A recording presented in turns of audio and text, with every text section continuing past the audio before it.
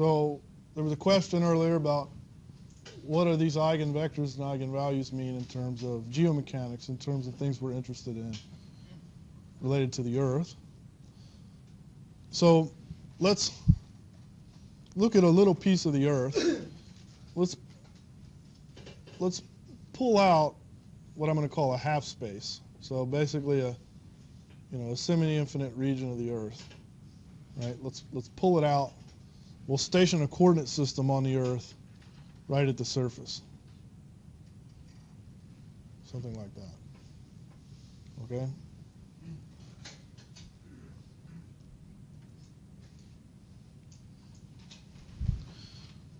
So that's what we have here. Okay? Now, we're typically, when we do geomechanics in relation to either tectonic stresses or in petroleum engineering, we're talking about equilibrium conditions.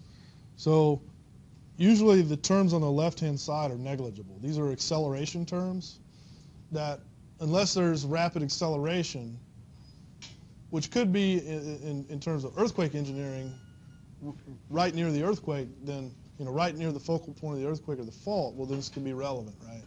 But in terms of what we typically do in petroleum engineering, we're really not concerned that with this acceleration terms, and these are negligible, right? So we'll get rid of those guys. Now, the surface of the Earth is in contact at a large scale, if we zoom out far enough, right? The surface of the Earth is in contact everywhere with a fluid, right? Either water or air. Can fluids, at a very large kind of scale of the Earth, can fluids impart shear stresses?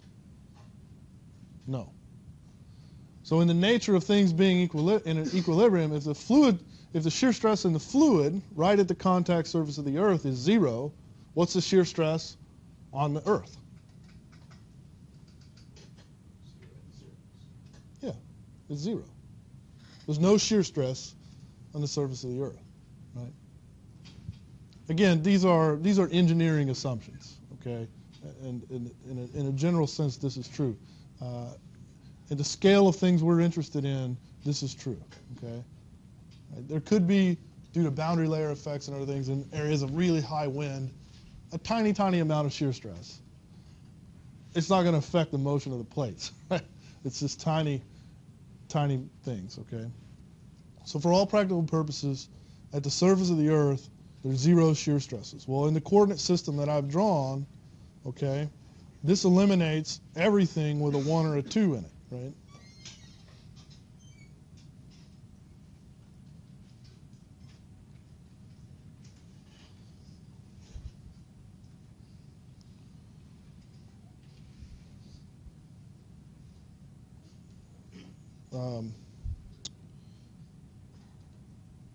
And also combined with the fact that there are no, in the way that I've drawn this, there are also no normal stresses, okay?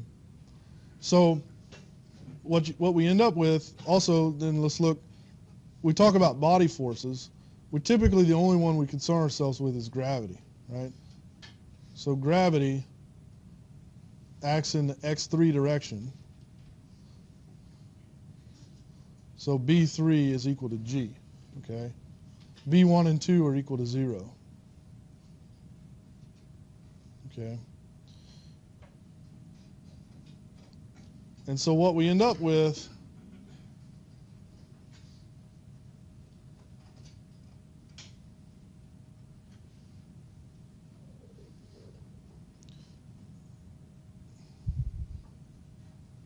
is this guy, and we can integrate from 0 to x3, and then we'll have integrate from 0 to x3. We'll basically have S33 is equal to from 0 to x3 minus b. And I'll go ahead and write, say, g of x. Okay? So the point I'm really trying to make here is not what S33 is equal to. That'll come later. But the point is that at the surface, S33, we know its direction, right? There's no off-diagonal components of the stress tensor, so the S33 must be in the direction of X33, right? And so therefore, S33 is a principal direction. I'm sorry, S33 is a principal stress. And we know its direction is aligned with X3, which is the axis of the Earth, okay? And so we know S33 is a principal stress. We typically call this the vertical stress, SV, in petroleum engineering. So we'll talk about SV, the vertical stress. What it's equal to is actually what I wrote on the right-hand side. Well, this is what it's equal to in the Earth. There'd be additional sort of overburden or head pressure associated with water if it was under the ocean, right? But under the continents, the magnitude of the vertical stress is this thing. And it's actually, we'll talk a little bit more about it in the future, but it's actually pretty easy to estimate what it is, because in most places it's about 1 psi per foot of depth. So that's the overburden pressure.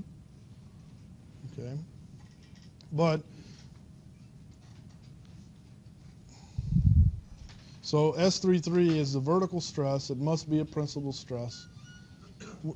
We know its direction. Okay, so that's the principal direction. And so if we know one principal direction, the other two must be in the plane of the surface of the Earth, right?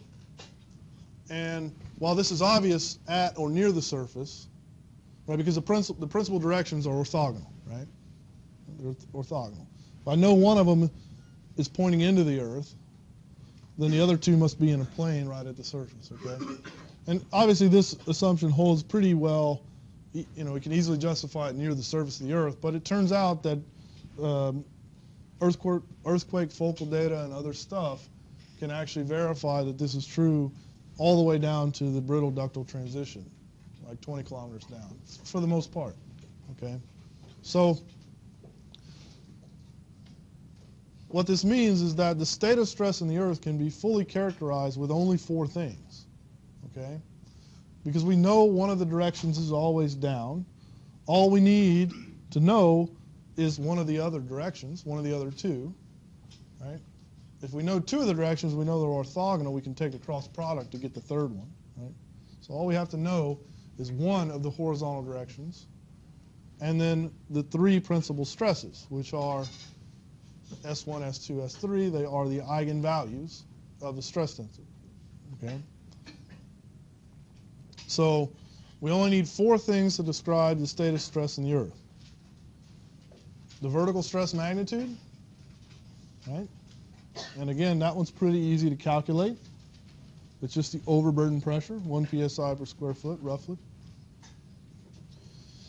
We need one of the horizontal principal stresses. We typically call that SH max. So that's the maximum horizontal principal stress. SH min is the minimum horizontal principal stress. And 1 horizontal principal direction. Usually the direction associated with SH max, okay? But it doesn't really matter. If we know either one of them, we can find the other one.